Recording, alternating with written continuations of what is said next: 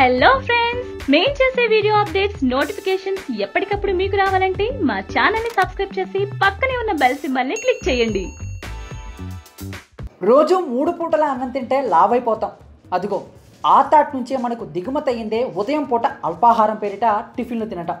పాతకాలంలో మన పెద్దలైతే పొద్దుగాలనే శరీరానికి మంచి పోషకాలను కండపుష్టినిచ్చే ఆహారాన్ని తీసుకునేవారు. అందులో ముఖ్యంగా పెరుగులో సద్దన్నం, జొన్న గటక, రాగి సంకటి పోషకాల పరంగా వెలకట్టలేని ఆహారాలు ఉన్నాయి. ఇక ఆ తర్వాత అందరూ 3 పూటల అన్నం తినడం అలవాటైంది.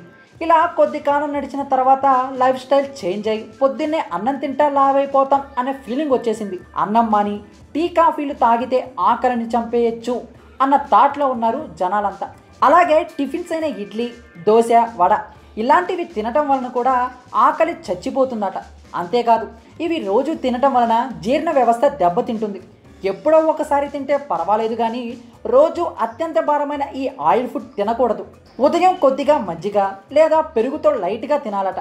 అలాగే మధ్యాహ్నానికి బిర్రుగా కడుపు నిండా తినాలి. అలాగే నైట్ కూడా తేలిగ్గా తినటం వలన ఆరోగ్యంగా ఉంటారు. కొంతమంది ఉపవాసం ఉంటారు, అంటే రాత్రి వేళ అన్నం మానేస్తారు.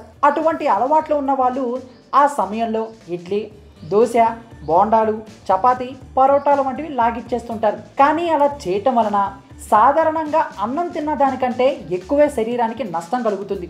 నైట్ పండ్లను తినాలి, కానీ ఇప్పుడు అందరూ టిఫిన్స్ను ఫలహారాలు అని తినేస్తున్నారు. అయితే మిగతా టిఫిన్స్తో పోలిస్తే ఇడ్లీ మంచిదే, కానీ దీంట్లో సాంబారు, అల్లపు చట్నీ, కారప్పొడి, నెయ్యి ఇలా అన్నిటినీ కలిపి తినడం వలన కడుపులో ఎసిడిటీ పెరిగిపోతుంది. అలాగే బియ్యం కంటే మినప్పప్పులో ఎక్కువ క్యాలరీలు ఉంటాయి. ఇవి షుగర్ని పెంచుతాయి. ఇలా ప్రతిరోజు టిఫిన్స్ తినటం వలన పేగులు తన శక్తిని కోల్పోతాయి. అలాగే జీర్ణ వ్యవస్థ పూర్తిగా దెబ్బతింటుంది. వాత వ్యాధులు, కీళ్ళ నొప్పులు లాంటివి వస్తాయి. కాబట్టి వారానికి 1-2 సార్లే టిఫిన్స్ని పరిమితం చేయాలి.